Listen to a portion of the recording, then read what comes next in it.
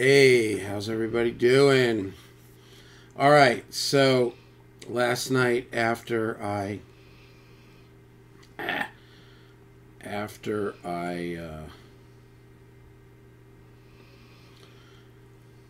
finished the video, I went in the house and I just chilled out, and then I thought about a few things, and then I listened to the video. One thing I did notice, it was very like loud. Now I think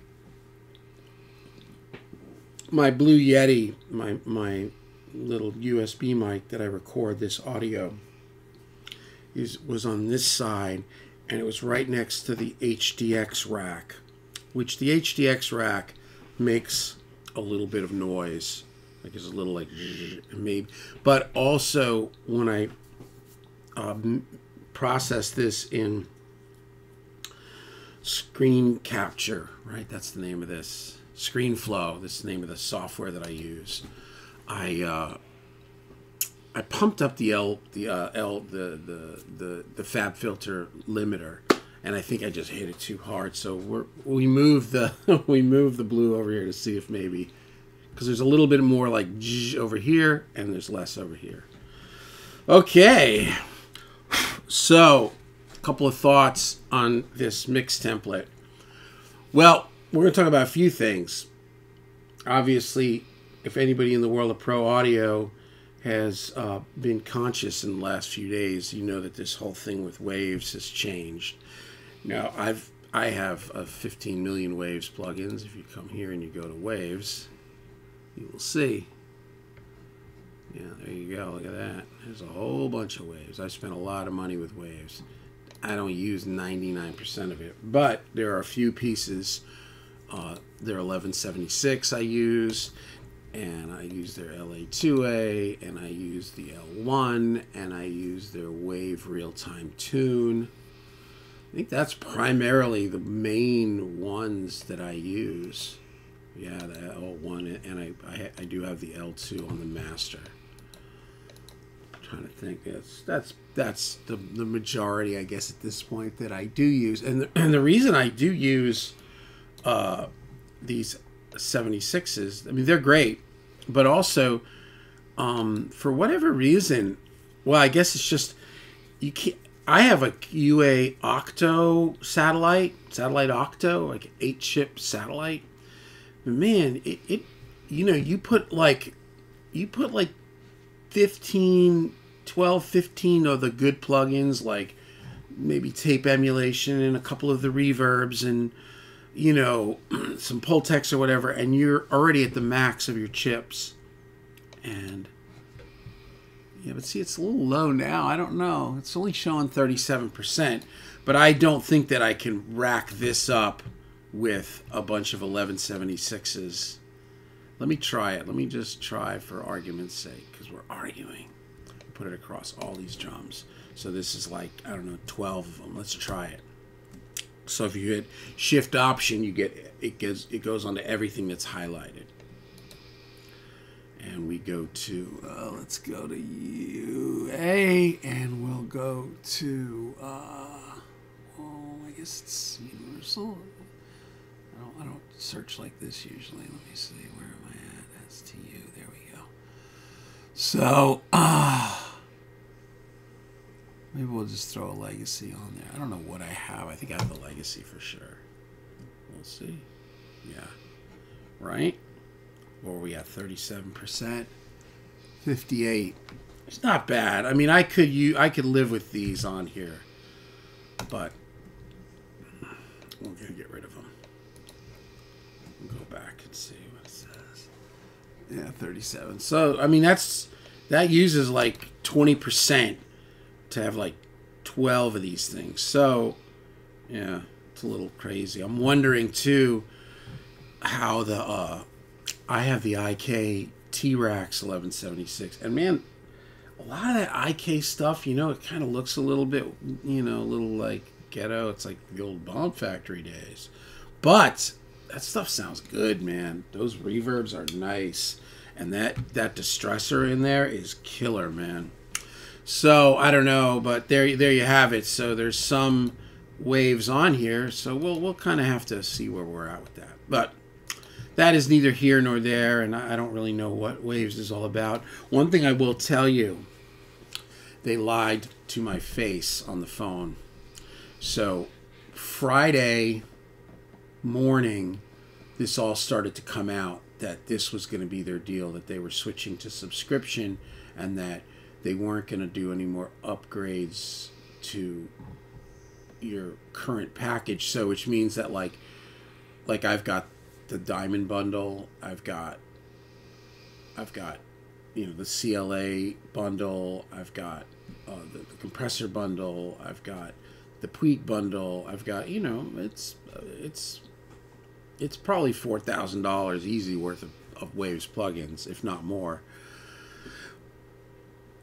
When the day comes when I get rid of this is an iMac, it's an Intel, it's the last of the Intel, and I go to like whatever M3 new Mac computer, those will not install most likely, and I will have to do the update, which now you apparently can't do, which means that once you outgrow, or once your computer outgrows your current state, you have to like buy like an all-inclusive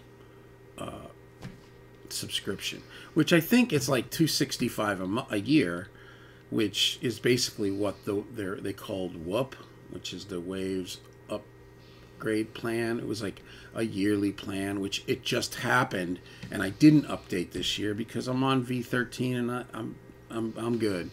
But Friday it comes out that all this stuff, and everybody starts freaking out. Now, I'm not the biggest you know, expert on all of this stuff, so I call Waves, because Waves is one of those companies that actually answers the phone.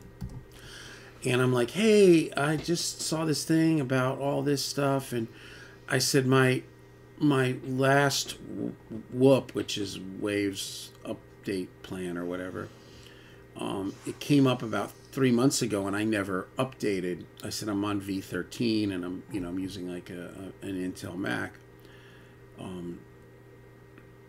What's going on with this? And this is what the dude said. This is paraphrasing, but this was like the terminology that he used. I don't know. Nothing's come across my desk. Listen to that phrase. Welcome to corporate America. Just like rip the soul out of everything in a conversation. He doesn't know because it hasn't come across his desk. This was on Friday afternoon. And then Saturday it like all went down. He lied to me.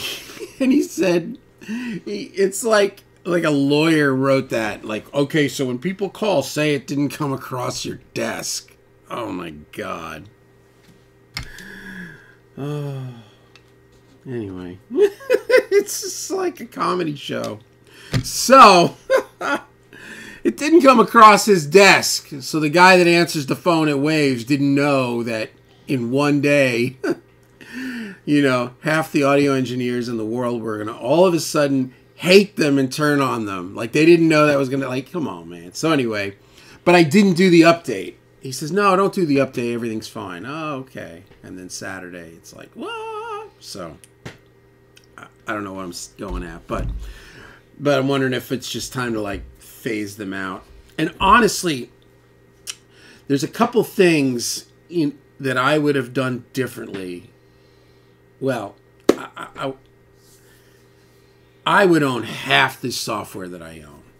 I would absolutely own probably 20% of the software that I own. A lot of the software that I own is pointless and redundant. I mean, really. Think about it. I mean, like, wow. All the money I spent on Machina packs. If I had that money back, we can go on vacation. I never use that stuff. And it's not that the Machina packs are bad. It's just not how I work. You know, Machina just did not work for me. I worked so hard to get it to finally jive. And then my friend came over and we started making beats the way, you know, he makes beats like the way we always made beats, which was simple. I just grab battery and, you know, whatever. And then I was like, oh, forget it. After all months of figuring out how to integrate Machina and use Machina software while in Pro Tools, because remember, I'm not a beat maker. I don't just sit with like a box and just start making beats. I'm like a songwriter producer, so the song is always first. Like 99% of the time, 90% of the time, song is first. I already have a click. I've got chords. I've got mumble tracks. I've got lyrics. I've got melody. I've got full lyrics. I've got scratch vocals. Like, that's what I'm programming to. I'm not sitting on my bed with, you know, an MPC, you know, my hat on backwards, getting jiggy with it. It ain't happening that way. That's a cool way to make music, but that's not how I make music. So, but I have just unbelievable. So I learned this. So if you look here, you see this? These are my favorites. And it's such an easy thing. So let's say I come here. This is, there's a point to it. Let's say I go Air Technology. I want this course to be my favorite. I think I just hit Command. You hold Command and click on it, and then it shows up in here, and it becomes alphabetical. And there it is. And so if you wanted to know what I use most of the time, it's right here. That's it. You know, simple. I haven't used really Little Plate, but Leon Todd uses it, so I put it in there. I'm like, I'm going to start using it. Yeah, H delay, Fab filter, EQ and limiter, Echo Boy, CLA 1176 2A, you know, so EMT 140 plate, the 224 lexicon, I love that. Massive passive, the Pultec, Valhalla, virtual tape machine. I think that's the Slate, and the little. This is the meter by Waves. So, yeah, there you go. And as I hit something, I'm like, oh yeah, I like to use that all the time. I just add it. Anyway, there you have it, and it does it for mono and monos are a different setup. There's different plugins. There's the mono versions. Some things are only mono and vice versa. But so I don't know where I'm going with all this, but I came into this last night. I was thinking about all this stuff, and I was like, I've got these like 10 effects here for vocals. Like, maybe I could cut that down to 5. But I said, you know what? Let me just leave it. It's all here. And then, like, if I want a room for a guitar, or let's say I want an eighth, but I don't want the eighth. I want a dotted eighth. I can add it, make it a dotted eighth here. It's easy enough. Okay, so. And that's a great plugin. Austin Hull got me into this, the repeater. But there you go. Now, this is what I did when I came in this morning. This was what was on my mind between arguing with kids and getting them ready for school. And, I sold the Dramastic Audio Obsidian, the 500 series. Somebody bought it on Reverb this morning, so we're going to ship that out. But check it out. Chickadee, check it out before you rickety wreck it out. What I did was I went into my I.O. I tested this, and it works, and it's good. Because I've been removing things, I had stuff in the I.O. that was named and everywhere, and then some in the middle was buses and all this. What I did was I have bus 1 through 10 are open. I don't do anything with that because I usually use those when I'm tracking. Like if I throw up a reverb on, or if I throw like some sort of an echo on the guitar, I'll just use bus 1 through 10 are wide open for me. And then bus 11 starts my mix template, which is like kick sub, snare sub, and it goes in order now of kind of left to right of the template. So it's got all the drums here, and they're in order: kick, snare, tom, over, room, drum bus, drum crush, drum 224, which is the reverb. Then it's percussion, bass, sub, and crush. Then I got guitars, solo. These are all subs, acoustic keys, then music crush, then a music effects. Then I've got the subs for Voc 1, 2, and 3. And then I've got like my Voc main, which is kind of like let me make sure I'm still using that, because because I know I've changed some things here. Yeah, see, I'm not even... Okay, there's an issue right here. Right, V3. There's no more main. Right, okay, so let me fix this. IO. V3 would not be V3 in the main. It would be... So we just count backwards. 81. Or we'll go for the last. So we'll go 82. Oh, look at that. 80. We got to change the name of that. Like, you just perfect this, right? And you come in here and make sure that you've only got your long delay is the first one. And your... Because they default to left-right to bus 80. And there you go. So 80...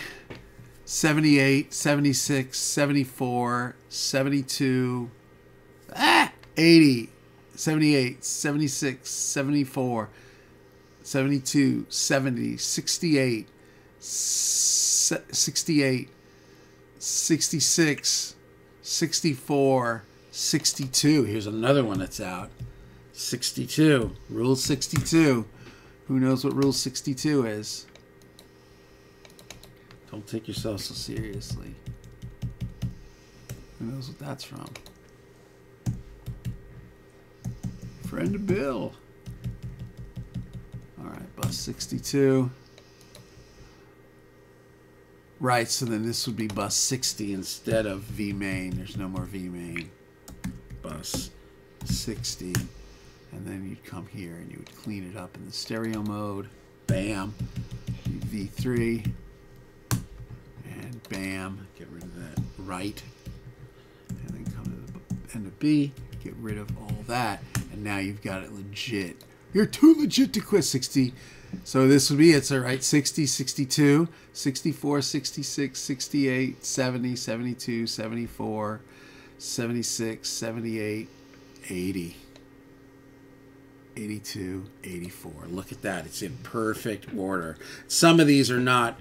They have two things because it's a mono bus. So you just keep it. You just call the other thing this the bus, and there it is. And now they're all down the line, 83 through 126, and then the 127, 128 is my print track, and that's it. So now, if I come here and I go Export Settings, and I click on this, this is my in the box 2. I'm gonna overlay this. Boom. And now I'm going to go like this. And now if I go to Voc 3, and there it is. I only have Voc 3. And now bus 60. These are two monos. And that's it, because I don't have a V main anymore. Because that was for that parallel, that you know, like the Broward thing, you know, and we're just kind of doing a little different thing now. And there you go. Wow. We'll just switch these up. But that really is the cleanup. I mean, and I think the bottom line is I'll just keep all 10 of these. And these are just my utility, and then you could just add one of these buses. But now you know how this thing goes. Like, you're going to know, like, if I want, oh, you know what I want to do? I want to put a room on there. If I go to bus, I know it's all the way down here and it's up a little bit. So it's like right here. You know what I mean? Because that's the end. These are the 10 effects that are primarily considered for vocals, but they can be for anything. And again, some of them are mono. Some of them, like slap and mono echo, take up one stereo. But there it is. And there's that long delay, which is mono into bus 80. But there you go. Say where we're at. And that really, I think, is it. And that's clean. So, you know, as far as the waves thing, I don't know what's going to happen. I mean, I thought about it last night. I couldn't sleep last night. I was in here till like midnight or something, and I had the video you know, whatever, bouncing out from screen flow, and I went to sleep with the computer on, and I set the alarm and everything. And I don't like usually doing that. I like when I go to bed, like I want the studio completely shut down, but it was running, so I think it was on my mind. I was like, we've been stressing like our vacation coming up in the summer and baseball and how are we gonna do this and who's gonna do that and why are we doing this, and I went 30 days, 30. I went 30 days, no flour, wheat, or grains. Lost 10 pounds. Felt a lot better. Feel a lot better. And then last night, I talked with my friend that's been helping me with this, and I said, listen, I'm going to take a shot at going out to dinner. We had clients in town. I said, I'm going to have some rice and, you know, some stuff off the meal plan. And she's like, okay, you know, just, you know, if you start getting crazy and you want to order 17 pizzas, call me, basically. And so I did it, and I ate off the plan, and I wrote her a text, and this is where my thoughts on it. See, you get so much with my videos. So it's not just talking about the 5 ways to make a Mesa Boogie 7 sound good, which I obviously could not make that video because I couldn't figure out how to make the damn thing sound good. So I wrote her. This was at 12:48 last night. Okay, so tonight we went out for dinner and I ate off the plan. Didn't go crazy. A couple of observations. 1, it felt good to feel full, and I've been hungry for days. And she is adamant that, like, you should never feel hungry. And my other friend who's a keto person is the same way. You should never feel hungry. I don't know. That's not ever been my reality. I'm one of those people that a lot of times I'm just always hungry, and I've always been like this ever since, like, forever. Like when I was a kid, my dad used to say, I've never seen anybody eat so fast. Like, he used to tell everybody I had a hollow leg because, you know, homie could pound. All right. I don't know about that. 2, I did feel a little depressed after, maybe just being weird after eating like this. So, you know, doing 30 days like on one thing and then eating off it was a little strange. It was okay. It wasn't bad, but I did feel strange about it a little bit. 3, my mouth ached a little bit because sugar makes my mouth react. You know, like I have a little bit of like an intolerance to, maybe it's gluten or it's not gluten, it's the gliadin. Weak belly guy, but gliding. So I don't know, but my mouth did ache a little bit, and it ached a little bit this morning. And I said I came home, brushed my teeth, and started drinking water. And it said here, I said this was like 4 or 5, whichever's getting towards the end here. It didn't make me want to binge or anything. My morning is set with a spin class, which I didn't make to because I was up all night. And back on no flour, no wheat, no grains. All in all, it was weird, but not terrible. So that's the text from the middle of the night. And I woke up and I felt fine. I got on my my routine of getting the kids ready and did my morning. You know, I logged my food. I have my Fitness Pal. I have my Fitbit. I have a spreadsheet. I put calories burned, steps, you know, you name it, everything. What I ate, what... So, yeah, that's it, man. So, I think all in all, it was okay. So, you know, if this is going to be the way that I'm going to generally eat, staying away from all the flours and the grains and all the refined wheats and sugars, then, you know, if I can pull it off and I can occasionally go to Cheesecake Factory or get Mexican food or get pizza, then, you know, then that's the way I'll live. We'll see. So far, so good, though. I don't like I'm excited to get back to like eating, like as my dad would say, sticks and twigs. No, you know, like whatever, man. Steak and I don't even know what I eat. Hummus. Everything's like cauliflower chips, cauliflower rice, hearts of palm pasta. You know, it's a lot of weird stuff, but it's really not that bad, though. You know, being a New Yorker, like cauliflower pizza, like that.